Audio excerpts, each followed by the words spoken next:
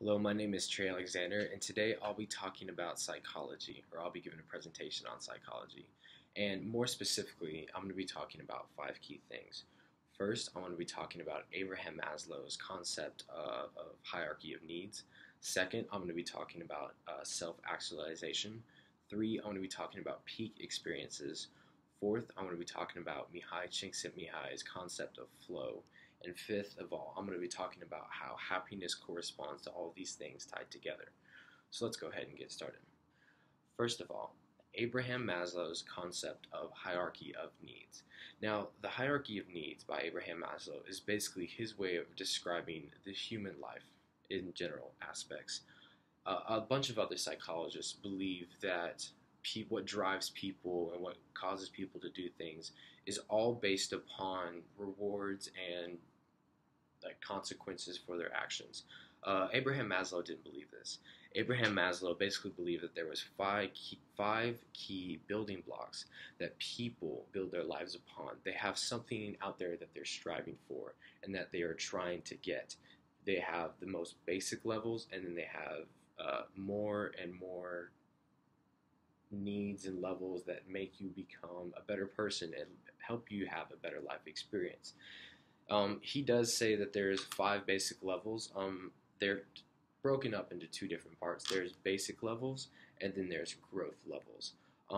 Basically, the bottom level is psychology or psychological level, and then we have safety, and then we have social, then we have esteem, and self-actualization. Basically, in order to reach the level of social happiness, or in order to fulfill yourself socially, before you do that, you have to fulfill yourself psychologically, and you have to have safety.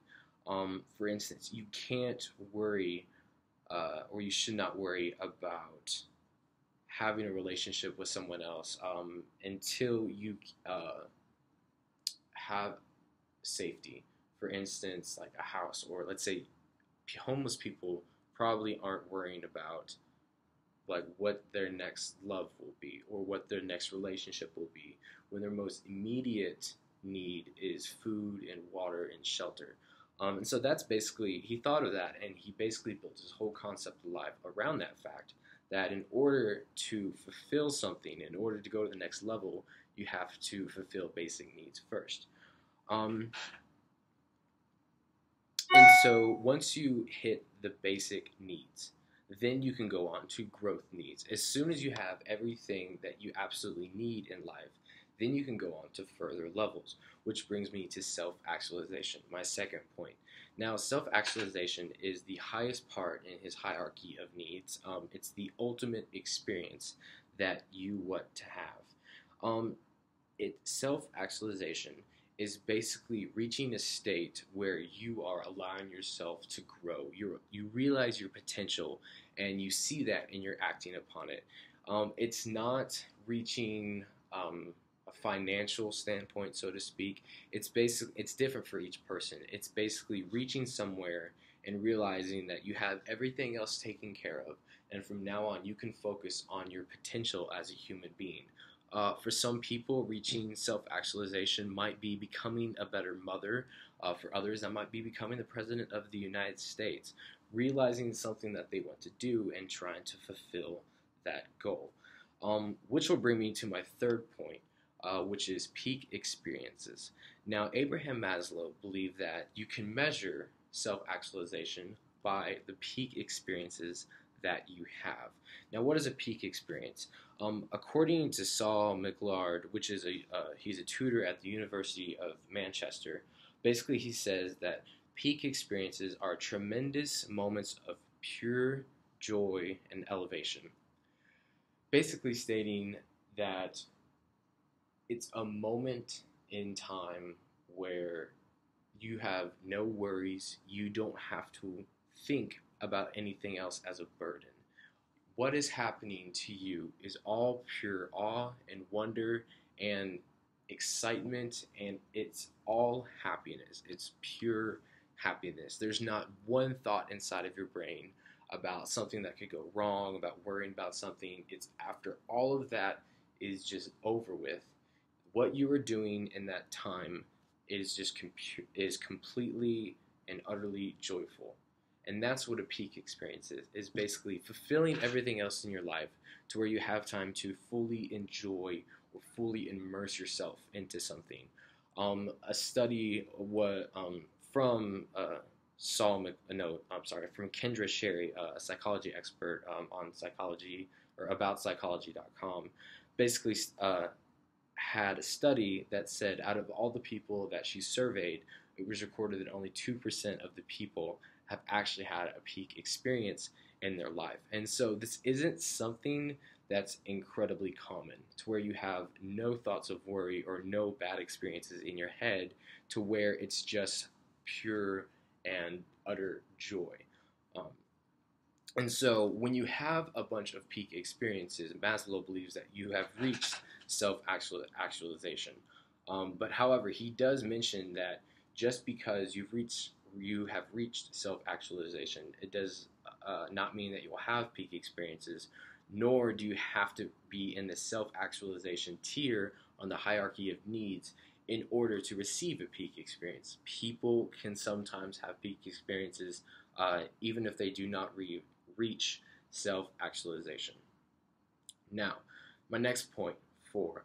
Mihai Csikszentmihalyi has a concept called flow, and a bunch of people are compare and contrast Maslow's hierarchy of needs versus Csikszentmihalyi's flow, and they do have arguably a lot of things in similar. They both have a concept of happiness and both have a concept of not necessarily worrying about things, but they're kind of two completely different things. The main difference is that flow is a state of mind. When you have a peak experience, you are taking everything in. Basically, the best way to describe it in layman's terms is basically when you're just in an experience and it just hits you. The awe of everything that you're doing right now, it just hits you. You're there, you're experiencing it. It's joyful, it's tremendous. That's what a peak experience is. In layman's terms, Csikszentmihalyi's flow is basically being in the zone. It's basically being completely and utterly focused on something. The best way to describe flow is the word focus. You're not worrying about other things per se, but it's a state of mind. It's what you're doing. Flow can happen almost anywhere, really. Flow means you are drowning out everything else. You're purely focusing in on what you're doing. That can lead to tremendous levels of productivity or tremendous levels of happiness. It just depends. Flow can happen during a peak experience, but that doesn't necessarily mean that that having flow and being in a peak experience go hand in hand. You can be completely and utterly focused and have flow while being in a peak experience, but just because you're having a peak experience does not mean you're in the zone and focusing on something. You can have flow when you're reading a book. You can have flow when you're working. If you just drown everything out and you're just a beast at doing what you do, that is flow.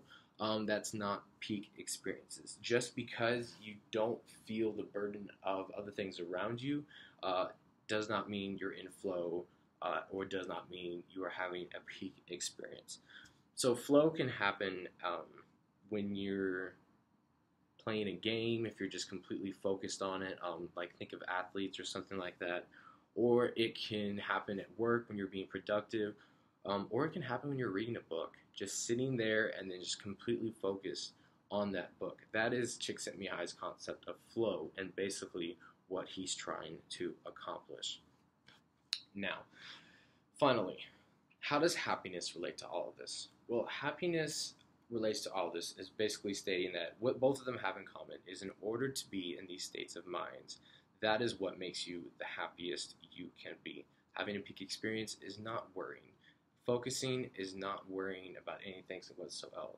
So as soon as you get to self-actualization on the hierarchy of needs and you have a peak experience, you can be completely and utterly happy and unlike anything else you've ever experienced in the world. And that's what every person should be striving for. Thank you.